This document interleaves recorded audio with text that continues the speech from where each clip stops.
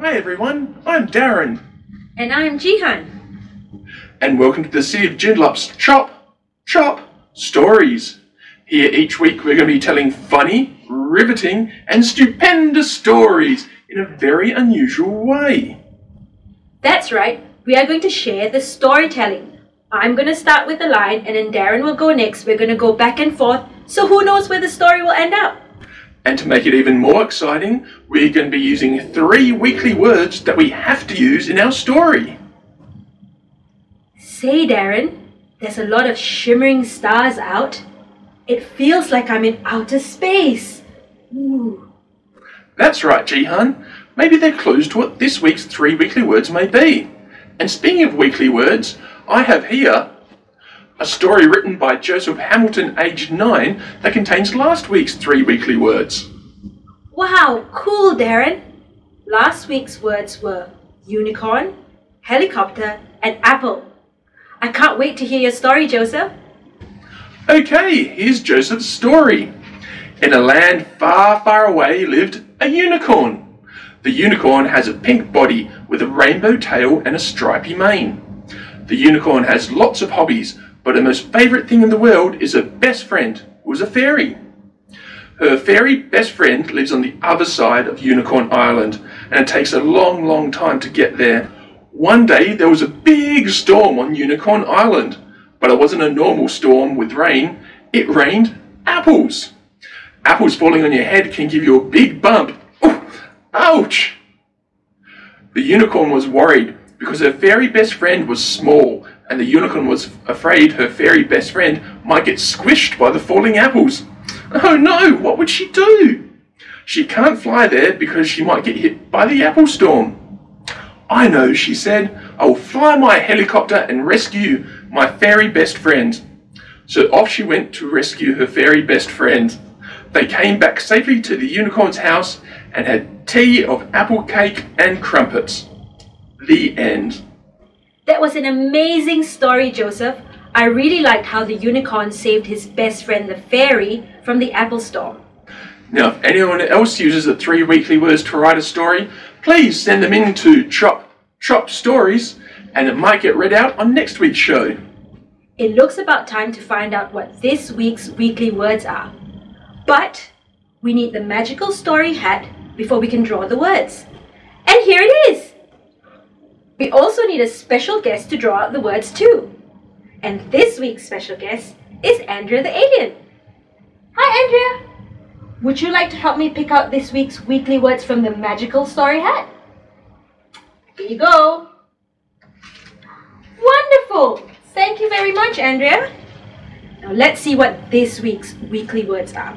The first word is twinkle. Second word is spaceship. And the last word is caterpillar. Twinkle, spaceship and caterpillar? Where does a story using the words twinkle, spaceship and caterpillar even start? I always find a good place to start is once upon a time. Okay, Jihan, thanks. Once upon a time, there was a caterpillar that lived on the moon.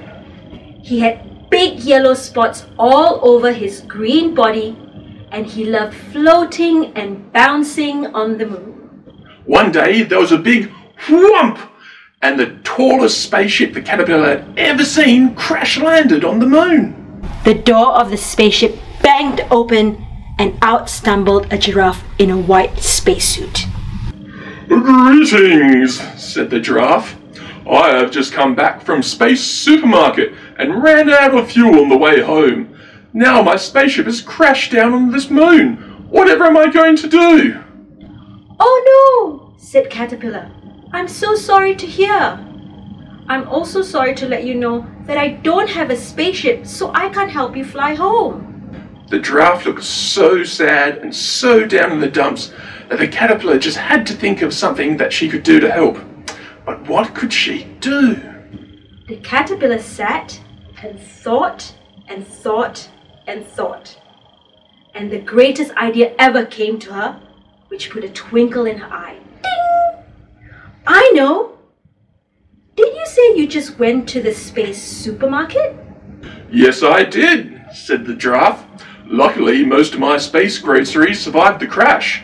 I have space bread, and space milk, and space carrots, and space lamingtons.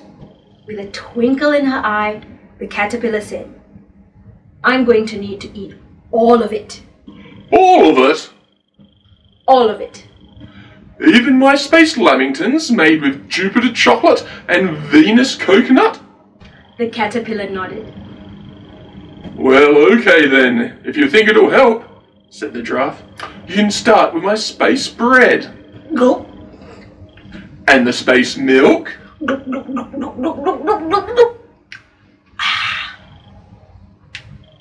And the space carrots. Crunch, crunch, crunch, crunch, crunch, crunch, crunch, crunch, crunch, crunch, crunch, crunch, crunch, crunch, crunch. And the space lamingtons.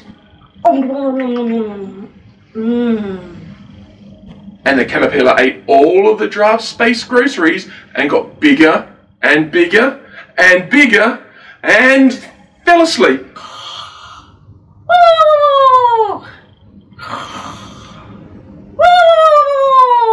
The giraffe looked a bit uncertain at the sizable snoring caterpillar.